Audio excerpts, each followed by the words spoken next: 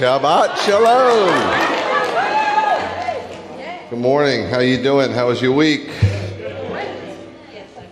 My week was very, very, very busy, but very, very, very productive and very, very, very fruitful. Isn't that good? You know, I was thinking, you ever see like these, I don't see them much because I don't watch sports, but they interview sometimes these athletes, and they go, man, I can't believe I get to get paid to do something I love to do. I can't believe I get to get paid to do something I love to do. And you know, I don't have to do it part-time or make any excuses or be weird about it, you know?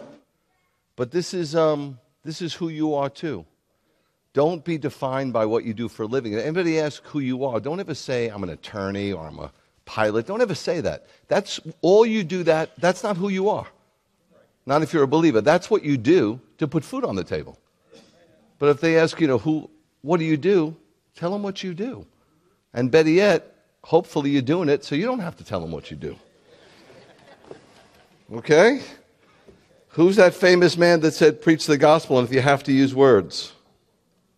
Anybody know? No? I give you a hint. He loved animals.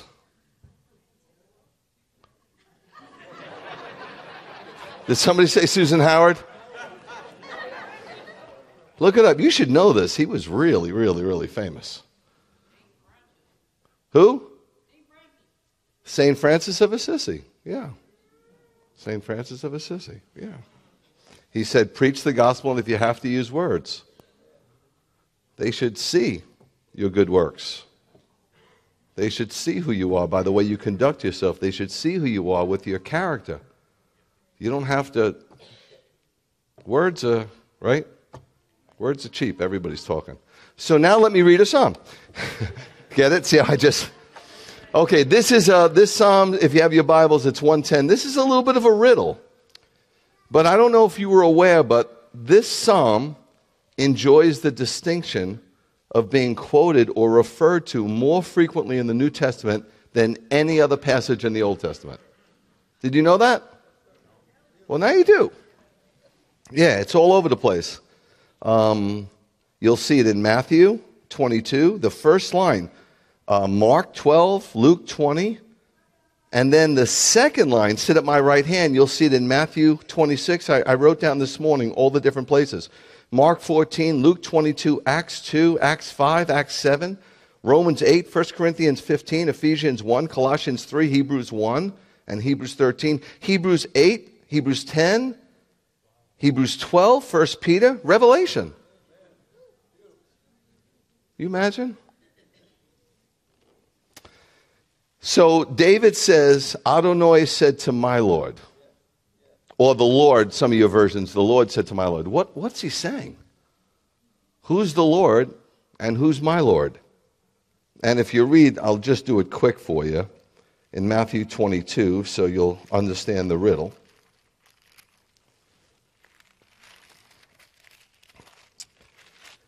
The Pharisees, who had a real problem, obviously, with him, they weren't horrible people. For some reason, I think a lot of you were raised with Pharisee, bad.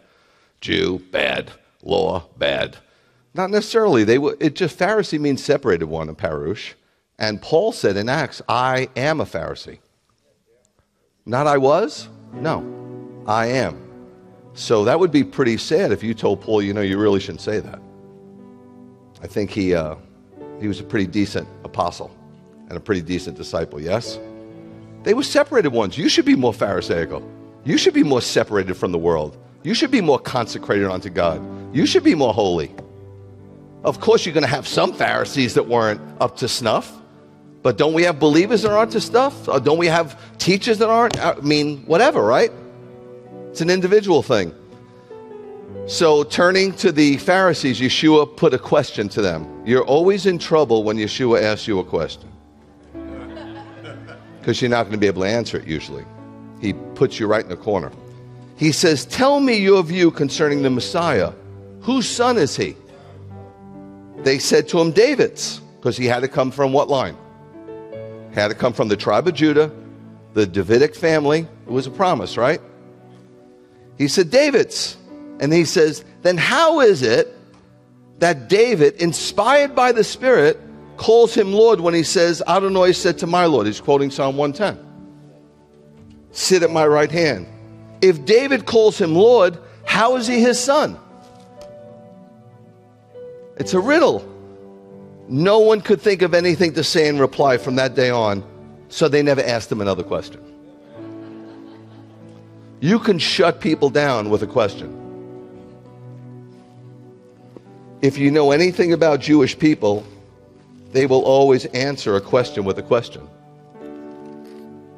So, going back to the psalm, it says, Adonai said to my Lord.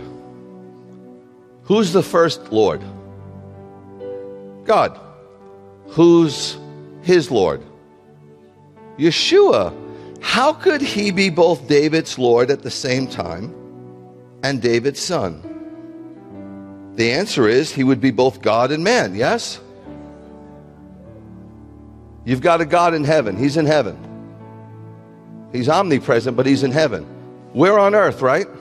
How are you going to connect a God in heaven with man on earth? You need a God-man. You need somebody who's divine and human. You need somebody who can grab onto the hand of the Father and grab onto our hand to make a connection so that the Spirit can flow. It's got to be a connection, right? Right? A lot of you have phones, you have computers, you got to be connected, right? There's got to be something flowing to get the information. So you're like, I don't have a connection. What's the password? You get the password. The password's Yeshua. That's how you get the connection. So he can be both God and man. As God, he's David's Lord. As man, he's David's son. It's amazing. It's actually amazing. Amazing. Just amazing. Amazing. Sit at my right hand until I make your enemies your footstool. What is he talking about here? First Advent. Between verse 1 and verse 2, you have the time between his first appearance and his return. You follow? Here's the return. Adonai will send you a powerful scepter out from Zion. Where does he come from? Zion. Where is he going to live? Zion. Who is he the king of? Boy, you don't hear that in Christian circles. No offense. You just don't. And why? It's crazy. Crazy. Adonai will send you a powerful scepter out from Zion so that you will rule over your enemies. It's talking about it when he comes back. What happens when he comes back? He removes the curse from us. That's when the blessing really starts. People say, well, I'm blessed now. You're blessed a little bit, yeah, but not nothing like when he comes.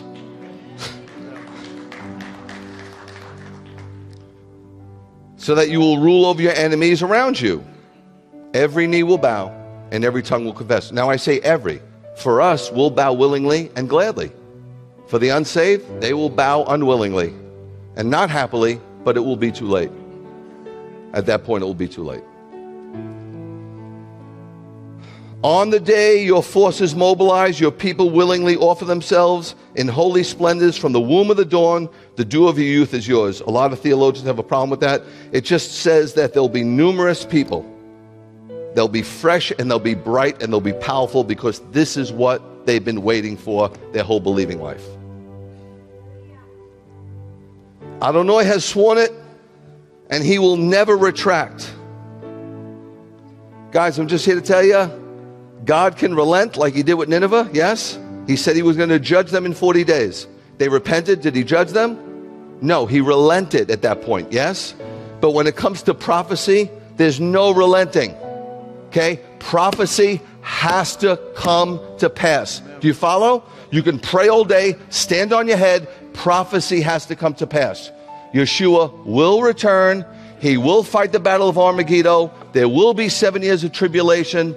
There will be a peace treaty that will be false by the Antichrist, the anti-Messiah, and there will be a war. Read Ezekiel 38. For God's sakes, read Ezekiel 38. There's going to be a war. There's going to be a peace treaty. There has to be a war to have a peace treaty. And it's unfolding. I'm not political. I'm spiritual. But do you see Russia raising their ugly head? It's talked about in Ezekiel 31, little chapter. Now, when President 45 was in there, did you see Russia rear his head? No. When 45 was in there, do you know that there wasn't one terrorist attack in all of the Middle East? Do you know there wasn't one terrorist attack in America? And people wanted him in, but God wanted number 46 in. Don't you get it? God holds the hearts of kings in his hands and he guides them like water. Because that war has to happen. Russia doesn't care about the Ukraine. He's testing the waters. He's attacking a country. And guess what? There's not a country or a leader who's confronting him because they don't have the power to. This is amazing. Guys, stop praying for what you want and pray God's will. You're wasting your time. Your will be done. Our Father who art in hallowed, he's holy. He's holy. Start with that. Your will be done on earth as is in heaven. Your prayers aren't going to change God's prophetic word. No how, no way. And God forbid it does. I want Messiah to return. Adonai has sworn it, and he will never retract. Never retract. You are a Kohen forever, to be compared with Melchizedek, the king of righteousness. We've done many teachings on that and who he is. This king, Yeshua, will have a dual office. He'll be a king, but he'll be a priest. See, we have to have separation between church and state. You know why? I don't trust the state, but I trust the born-again church. But when Yeshua comes back, church and state will be one, because the king will be a shepherd king, and he'll also be a priest. Amen. Hallelujah. You can read about more of that in Zechariah 6. Adonai at your right hand, Adonai is Yeshua. The right hand is God, will shatter kings on the day of his anger. He, Messiah, will pass judgment among the nations, filling it with dead bodies. It's sad we don't tell this part, but it's a very important part to tell these young people and old people. You take the Bible out of context, you tell them God is love. Yeah, that's one part of God. Yeah, that's one. He's also holy. That's another part. He's also just. Don't just tell that part either. Don't be one of those guys. Tell the whole story. I've never been in court, but as far as I know, when you go to court, don't you have to put your hand on a Bible? And what do you say? I swear to tell the truth, the whole truth, and that's in man's court. You're in God's court. Tell the truth, the whole truth, and nothing but the truth. So help you God. He will pass judgment among the nations, filling it with dead bodies. He will shatter heads throughout an extensive territory. He will drink from a stream as he goes on his way, meaning he will be full of power in the Holy Spirit. Therefore, he will hold his head high, which means he will reign and he will be victorious. You don't have to be afraid. And I know some of you miss your loved ones, but do you realize you'll see them forever? That's a long time. Would you trade forever for 10 years? No. No, if God gave me the opportunity to see one of my loved ones for 10 years, I wouldn't trade it. No. And if you ask anybody who's there if they'd like to come back, you would get an emphatic no. No. I don't believe people went to heaven, because I think if they did, they'd kill themselves and go back. There's only one man in the Bible who says he went to heaven. And he said, I saw things that I can't even recount to you. I'm not allowed. Because if you knew what was waiting for you, you wouldn't be able to deal with this. And people that are extremely happy here, I don't know. I mean, I'm happy with the Lord. I'm happy in my salvation. I'm happy preaching the gospel. I'm happy submitting myself to God and working for God. I'm happy hearing his voice. But this is good. Going is better. Doesn't the Bible say that somewhere? Yep. Didn't somebody kind of semi-famous in here say to die is gain? Yep. This is good.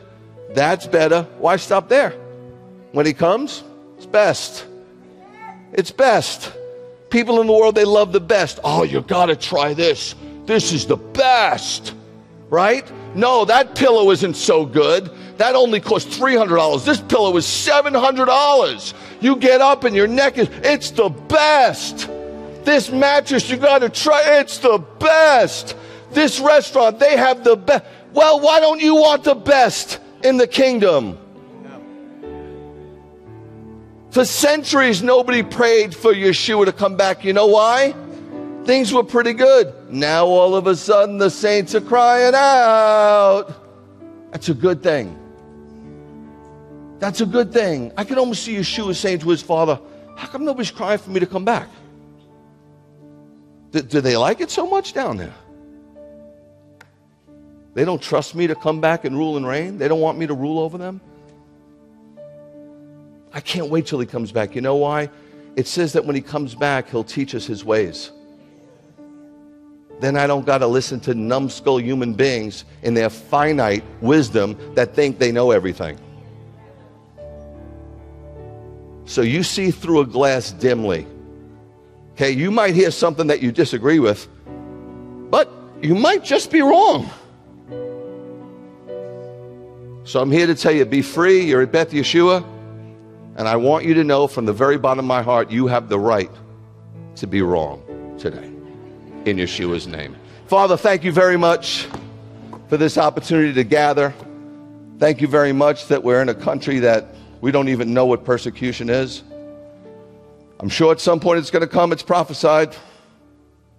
But when it does, I'm sure we'll be ready in the Spirit. Hopefully we'll be singing your praises to the very day we die, because you are worthy. We're so grateful and thankful that you chose us. What lucky, lucky, lucky beggars we are.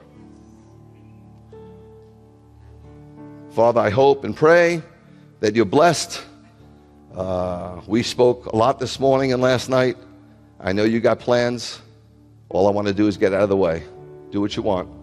It's your house. And we love you and bless you in your son's holy name. It's in Yeshua's name we pray. Amen and amen. Shabbat shalom, guys.